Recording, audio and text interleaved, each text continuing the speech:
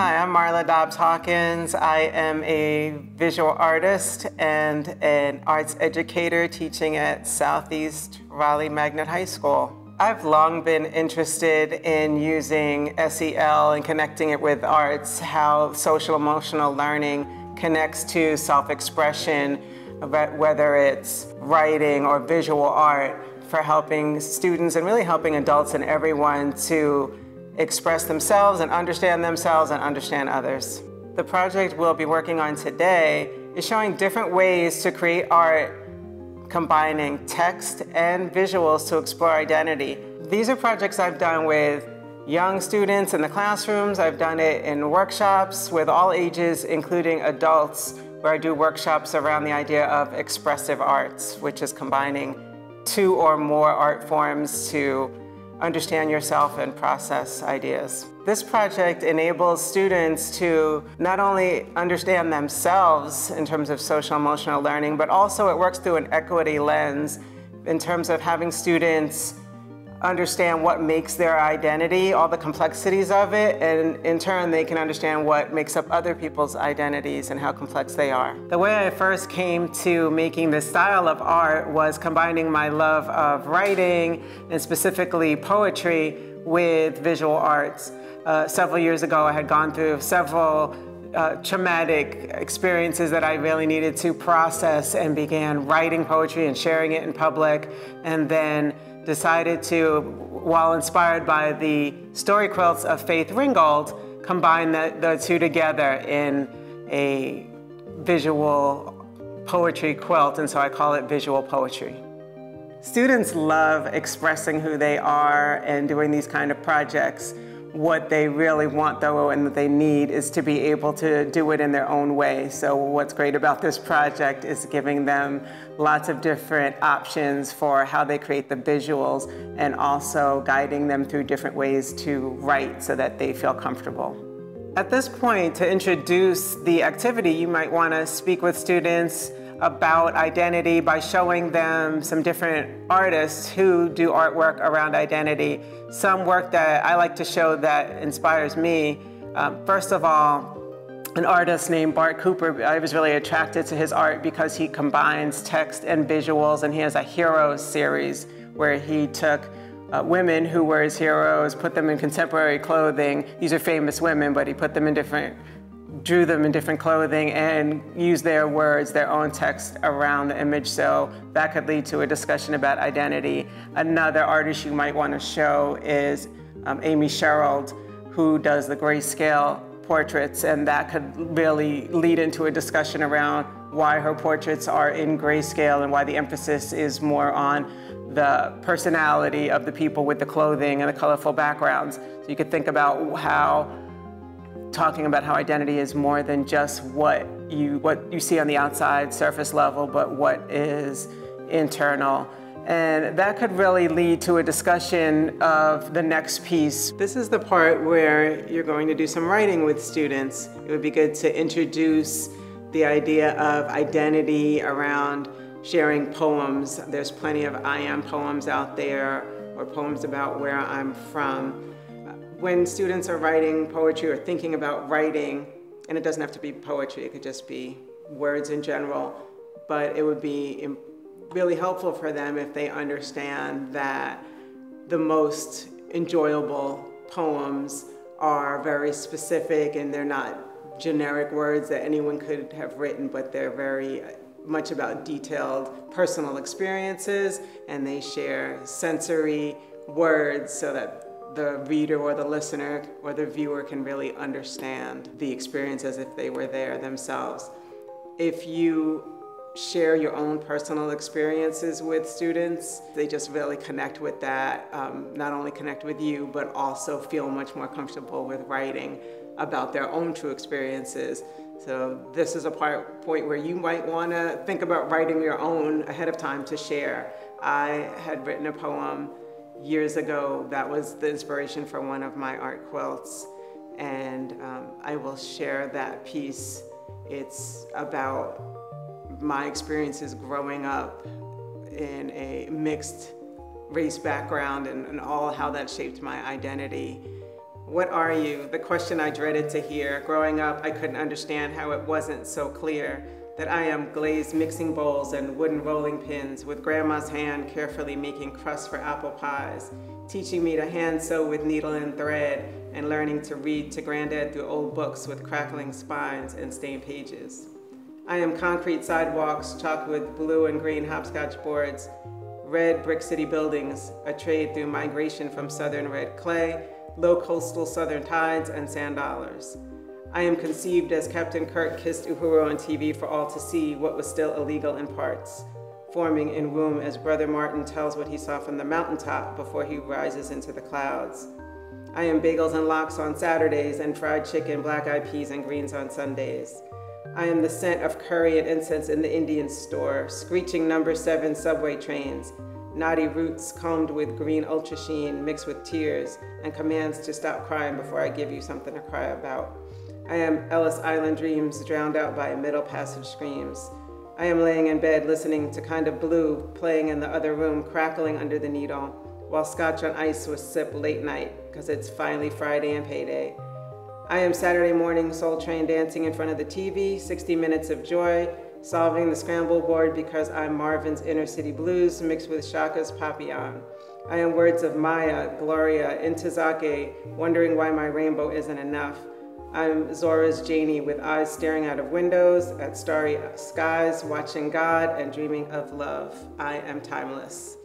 In that poem, I spoke about things that were, or mentioned things that were very specific to my growing up and my experience, and a lot of people, especially younger people, may not know those references, but it's a good time to encourage kids to use experiences that are very specific to them, their experience, their interests, and their cultures. This project, when you're introducing it to students, let them know there's so many different ways that they can do this so that they feel comfortable and not intimidated either by the idea of making portraits of themselves or by writing. So for first thinking about portraits, let them know that they can do this in terms of just having an outline of themselves where they actually don't have to have anything in it.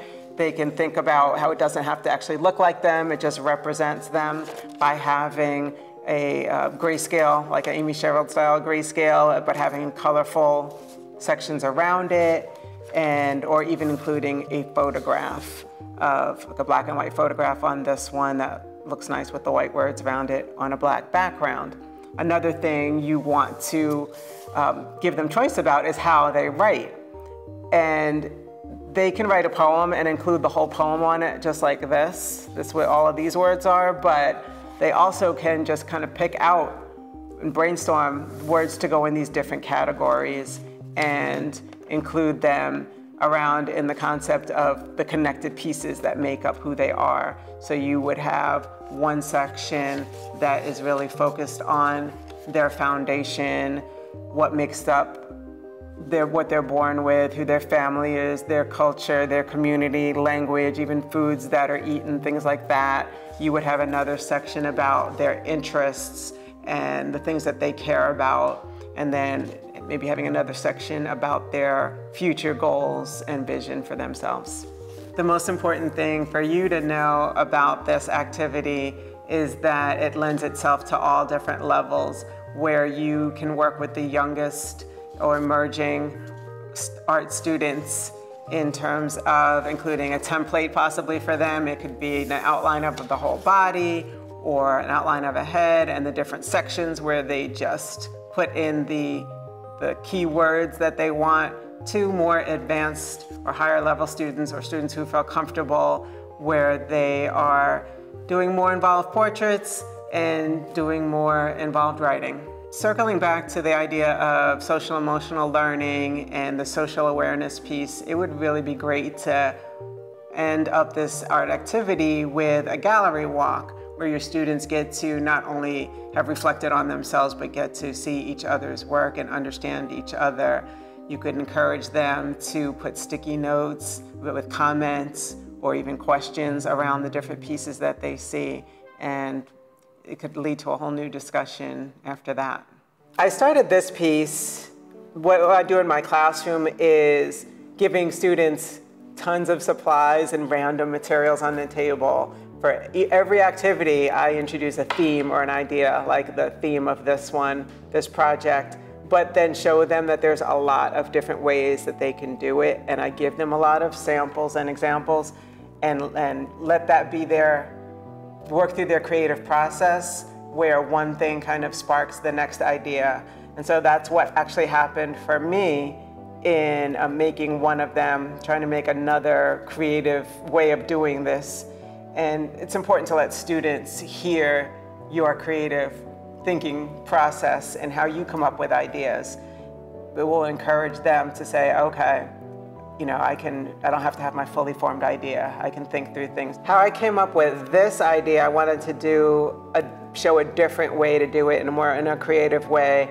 And it started with wanting to just show an outline, so that for students who are not comfortable with doing facial features, wanted to show that you could have an outline of a body and have maybe some different symbols in here.